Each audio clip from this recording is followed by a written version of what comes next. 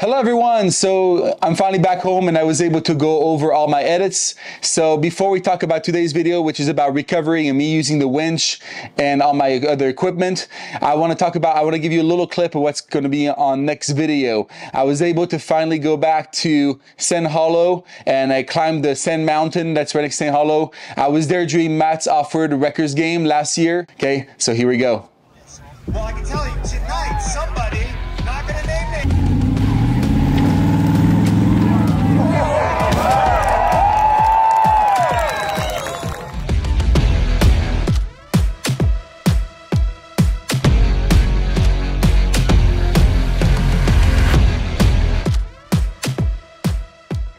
I hope you enjoyed this little clip. Okay, so now I want to show you today's video, which is about recovery. And so if you've never used your winch, or you don't know what equipment, what steps you should be taking in order to not get stuck, or once you're stuck, what you should do and what equipment you should carry, that's what the next video is all about. So thank you for watching. Let's get to it.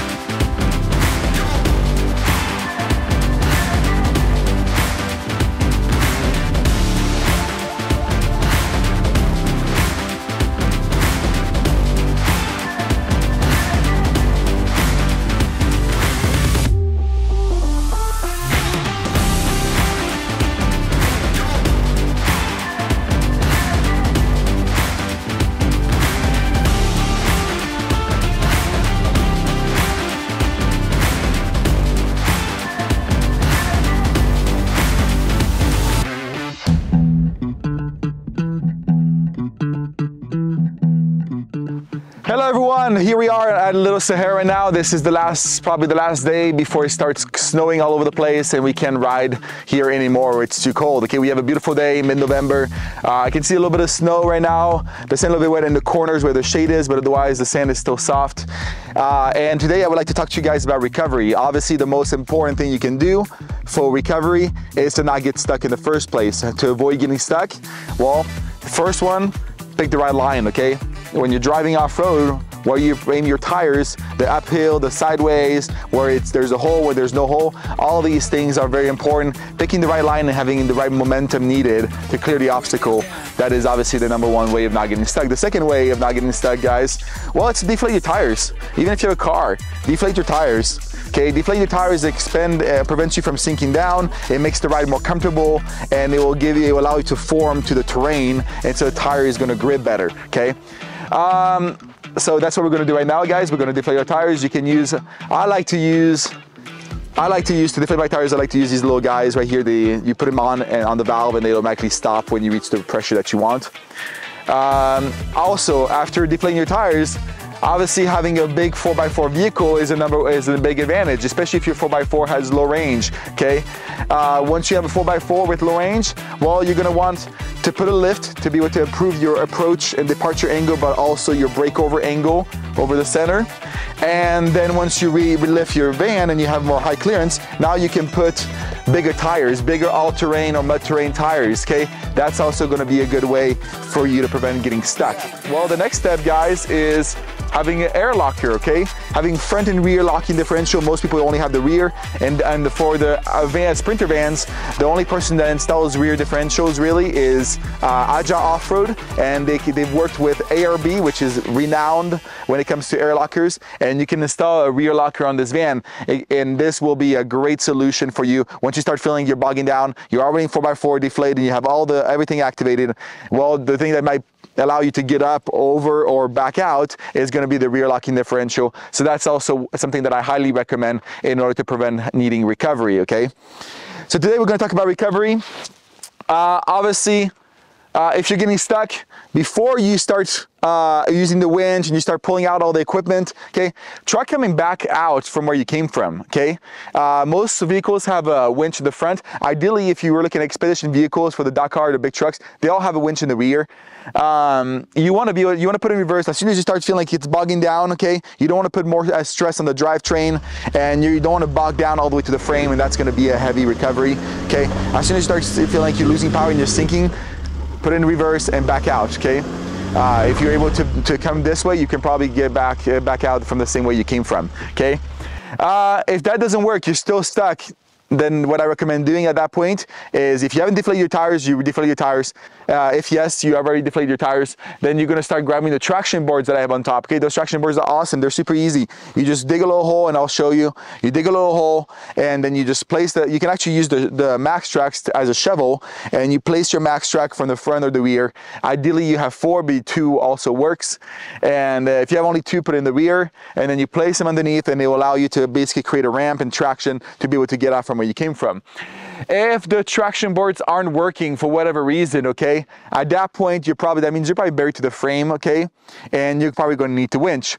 If there are trees around, well, that's great, or rock, you can use that as an anchor. If you want to put less stress. If you're really stuck, instead of putting the line straight to an anchor, you can make it with a pulley and come back, and this will multiplicate the force, so your winch is stronger and is not putting as much stress on your winch. But what if you don't have anchors? What if you're in the middle of the desert? Well, okay, in that case, there's no anchor point. You're going to have to use your own anchor. So the old school fashioned way, we're talking about camel trophy defender way of recovery, is you grab your spare tire, you bury your spare tire, you connect the winch to your spare tire that's buried, and then use that as an anchor. That's a lot of work, and it doesn't work also if you have a spare tire that's underneath the van, because then your spare tire is buried and you cannot reach it. Okay, you're going to have to dig a massive hole to reach your bare spare.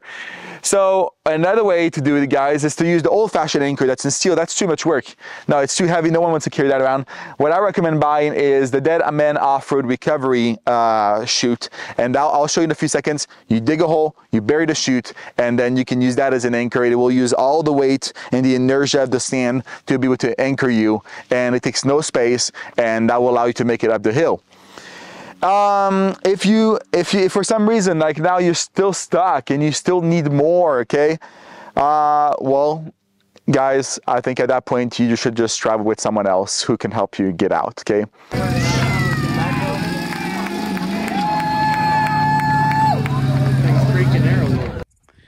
okay, everyone, so I want you to hear a few things. Okay, so obviously if you're going to deflate your tires, you're going to need some hose. This is a dual hose by Deflate to inflate 2 tires at the same time, which is great on the Sprinter because we have the front that have the same pressure in the rear. You don't need all 4. These are the Coyote deflator valves. If you have the Apex, that's awesome. You put them on the valve and it just deflates and it stops. Tools, please carry some tools. Okay, look up the vehicle that you have and make sure you carry the proper tools for your vehicle. Emergency medical kits. Okay, this is a trauma kit. Okay, so that's for heavy bleeding and so on. There's a blood pressure. There is an oxygen monitor. There is everything you need right now. There's a tourniquet. If you break your leg, there's what you need in there. This is just the first aid kit. That's obviously the beginning. You start with this, and this will have everything you need, like bandages and so on for small cuts, and just like basic medication like Advils and so on. The computer, okay? So you need a computer, especially if you have a modern vehicle like this, okay? An engine light in limb mode is terrible because it means that you have no turbo. You cannot go past 55 miles per hour. So being able to clear the code, the engine light, and ideally you look at the code and replace it with a sensor. So this is a sensor for the air intake that will put you in limb mode. If you drive along convoy, I highly recommend carrying that particular sensor, okay? It goes on top of the air box. And then also you can use this to be able to reset the engine oil if you're doing your own oil change. This is a kit for punctures not on the sidewalls. Obviously this won't work, but just a nail that's on the tire. And instead of having to put your spare in, this will allow you to fix it. You pull the nail out and then you put this little rubber padding inside, and then it will basically seal the hole. I've seen people, there's a way to change the valves if you have an issue with the valves. I've had this before my old vehicles, and actually it lasted the lifetime of the vehicle. So I highly recommend carrying something like this. Shovels, yeah, now the small shovel like this is not going to work. This is a little bit more serious. It's not too bad. This is for like avalanches. I like that, but I'm actually going to replace it with one that's even longer than this. Your shackles, okay? Here you need gloves, okay? Gloves are very important. This is a snatch block. This is actually one that works with steel cables and ropes. I highly recommend getting actually the snatch block that's now like aluminum cast. It's just a wheel. It's a lot lighter, and it's just for synthetic ropes. Okay. Shackles. You have the metal shackles that you see on the front of the bumpers. These are soft shackles. These are by Factor 55. This one, and this is a Chinese brand. These, as you can see, this one is a lot thinner than this one. This and this actually have the exact same pulling power. So that's why you should buy from a name brand, not go by the looks of it. This looks very strong and very thick, but actually this 1/2-inch shackle is as strong as this one. Okay, so please look at the pulling power, look at the label. Tree saver, if you're going to carry a Deadman off-road, ideally you're also going to want a synthetic tow strap, okay, so another vehicle can pull you out. And this is an anchor from Deadman Off-Road. If you have a winch, I highly recommend you buying this as well. You're not always going to be in a situation where you're going to be able to find a nice place to anchor yourself, and then your winch is useless. Okay, so this is awesome.